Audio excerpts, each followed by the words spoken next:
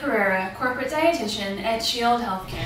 So I'm going to show you how to start your feeding using the Infinity Enteralite feeding pump. Today we have it on an IV pole. It doesn't always have to go on a pole, but today we'll show you how to start your feeding on the pole. So we start with our feeding bag. This is the feeding bag that goes with this pump. This is the smaller size. There's also a larger size. We're going to start with the small one today. We're going to open the cap. That's the first, after you wash your hands, of course. You're going to open the cap. It's kind of like a gas cap in that you have to push it down and twist it, or twist it and pull it up so that it has a good seal, doesn't let any air in. So when you're pouring your formula in, you want to be careful that you don't spill it everywhere. So you want to make sure you pull out the back of the bag so that you let a little air in there. And we're going to come over here. You want to shake the formula so that anything that's separated comes back together. Start pouring it in. You're probably going to want to make sure that the end is capped. Then you'll pour your formula in. We'll just fill it up halfway. Then number one, you want to get any air out of the bag because you don't want the air going into your stomach. So you can start that process by kind of squeezing the bag. Squeeze as much air as you can. Then you want to cap it. Remember, you have to make sure that it twists on well so no air can get in there.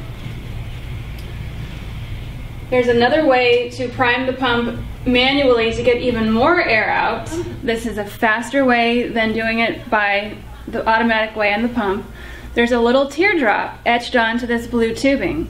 Push that teardrop down, and as you squeeze the bag, what that does is allow air to go through here. It opens up this tubing so you can squeeze the bag and see the formula pushing the air out. And that's how you manually prime the bag. You can also choose to have the pump do the priming or the air removal for you. So first we're going to load the set. All you do is pull this tubing over this round black plastic piece here. That's the rotor. You might have to stretch it a little bit, but then it fits right in there. We close the door, and then we turn the pump on. It's going to go through a series of numbers while it kind of warms up. You want to make sure you always keep your pump plugged in as much as possible. That helps extend the battery life. So now we've got the pump turned on. We're going to set a rate that we want the feeding to run, but first we're going to finish priming it to release any air out of the bag. So you can either put the end of this into a cup, or you can just put your finger on the end, or just watch it and make sure that the formula doesn't go out. Because as long as you're holding down this prime button, the formula is going to go through. So you can see it going through, you can hear the rotor turning, you know it's working. And then we're going to see it come out the other end here.